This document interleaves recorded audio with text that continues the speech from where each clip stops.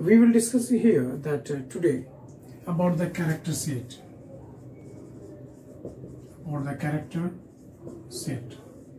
So we understand in C++ when we use this language, programming language, to write any program, so we use characters to write any program, any instructions.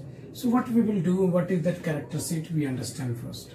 Character set means it is combination or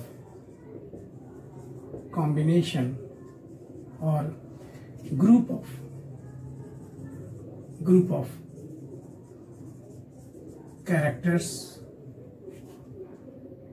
symbols or digits. Okay, that means those all characters, alphabets, digits or symbols we will use in this programming language here, that is known as character set. So we will use here alphabet. So alphabet, which one? Capital A to capital Z. We will use alphabet small a to small z. So digits is 0 to 9. Okay, and the symbols. So symbols are there, that all the symbols we are using in a keyboard that is available, except few only, that generally we use here, that symbols that we can use @ star, divide, modulus, comma, semicolon, colon, small bracket, curly bracket, that means body bracket, block bracket, that is this one, dot operator, that all the symbols, less than, greater than, okay, hash, okay, tilde operator, that here that many more, that plus, minus, now that forward slash, backslash, this all, and dollar, underscore. Okay, these are all symbols that we are using in C++ as a character set. So that means we will use these all characters, digits or symbols to write in a program, like an English language we are writing that statement in English.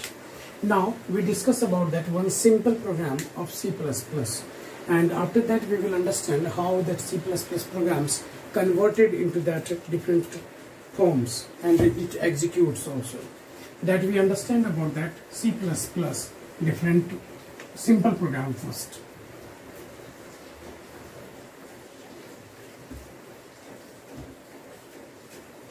So now we discuss about that simple C++ program. So first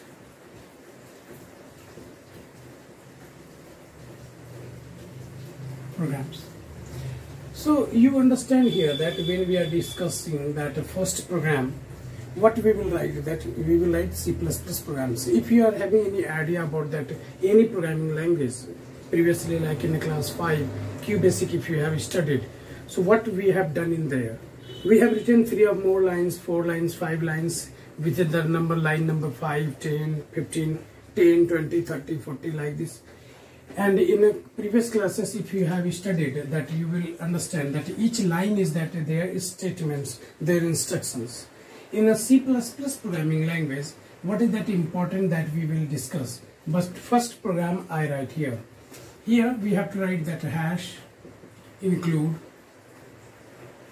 Here we write IO, input output stream, stream stream dot h. This is header file. I will discuss all the things, but at first we understand what is written here and what is the purpose. We will discuss that thing. You just understand only. I will explain that. And you can check in a computer also. Void main. And here we are writing that, suppose we have to display one message, that we will write CLR, SCR, after that cout, and we give the message here, welcome to the C++ language. Welcome to C++ language. Here we write that cout, another line, SanjeevSir-HFS. It's raining, so that's why that sound will come. That outside rain, it's raining. So you understand that whatever I am giving here, that it will be better. Now, in this program, that we understand, first and main important thing is that main method. That means we can see this main method having that starting and ending and opening close bracket. That means here in this main method, each and every programming instructions we will write. Okay. In this main method, you understand here that here is that curly bracket.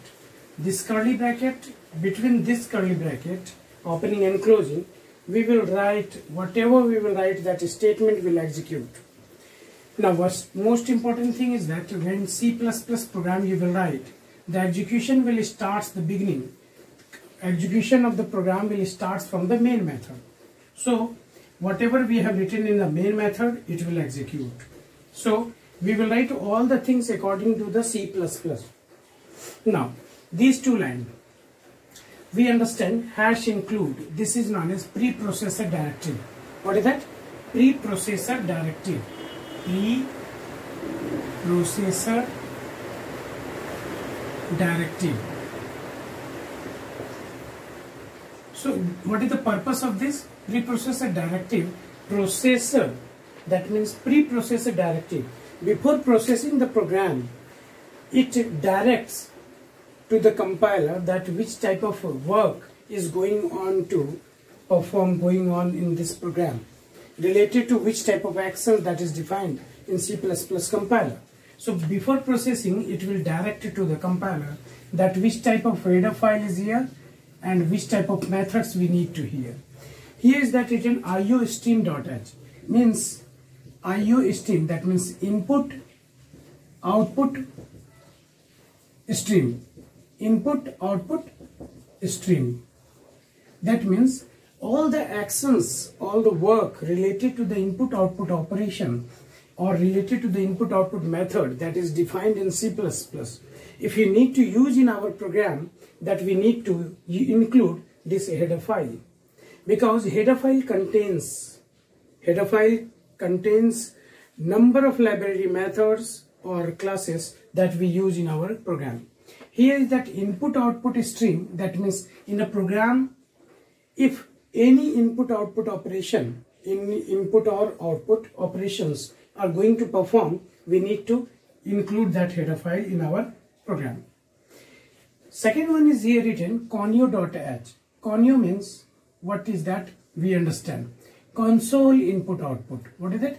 Conio. Console IO. Input output. That means input output. Now we understand what do you mean about the console input output. When any operation we perform in a programming and with a computer, that we understand first thing that we interact with the computer, we are giving the instructions to the computer with the help of keyboard. We are getting that instructions from the computer with the help of monitor screen. So these things, that monitor is used for output purpose, input purpose, that keyboard is used. So if any console, that means a terminal, that means input and output device related any operations is needed, that we need to hear console input output. That means when monitor screen is displaying the output and we need to display the output in a clear screen, in a clean way, that means our output of our program only it will show on the screen, not that previously done or previously output. So in this situation, that monitor screen will be cleared, monitor screen will be clean before showing our program's output. So that means when console related any type of input output operation performing, that we need to use console input output. Conio.h. Input output stream, that means in a program if we need to perform any actions to take the input from the keyboard to display any message to the monitor, that we are using here cout.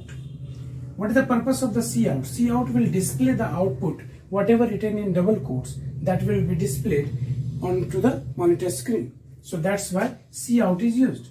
So output related operation is performing. So that's why IO stream. Now one thing more here that I want to discuss, that C++ is having that CLR SCR. CLR SCR. What is that CLR SCR? Clear the screen. CLEAR. Clear the screen. Okay.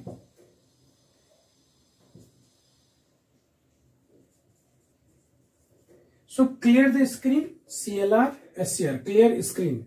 So when we need to clear the screen before showing the output, we will use before this output statement CLR SCR. Get.ch we are using for that, taking that input characters, but here is the purpose to input any hidden character,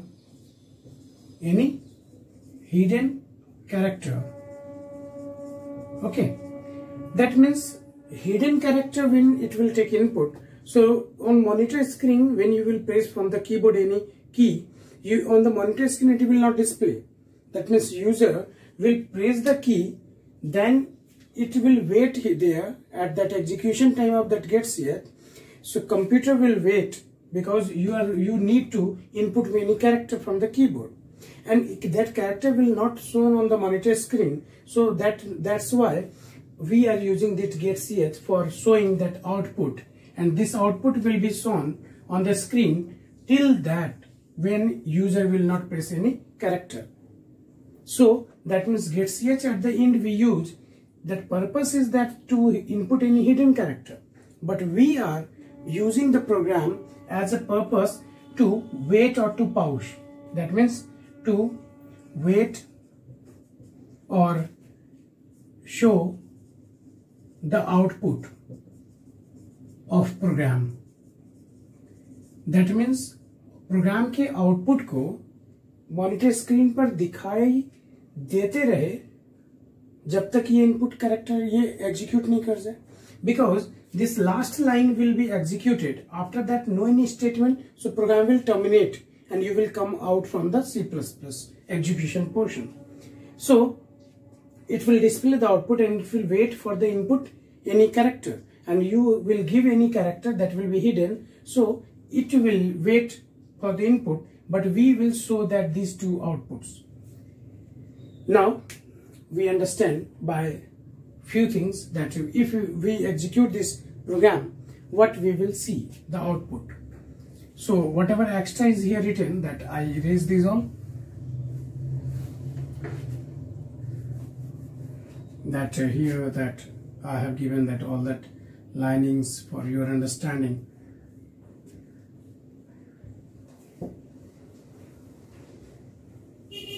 Now you see here that what is written here, that as a output. Here double quotes will be here, cout double quotes, welcome to the C++ language, like this. When this program will execute, actually the first output screen will be displayed. That means this line will execute, and before this line will execute.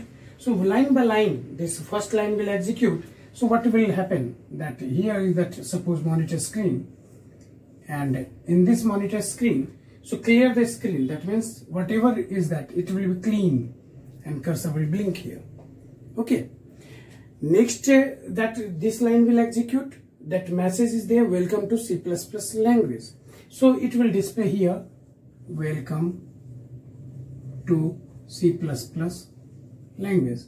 After that, here if we use here that second line, so if I have not written here indel, so it will continue that SanjeevSir-HFS, and here if we put that indel end line, what is that, indel end line, that means cursor will end here and cursor will come to the new line, and it will display in the new line SanjeevSir-HFS.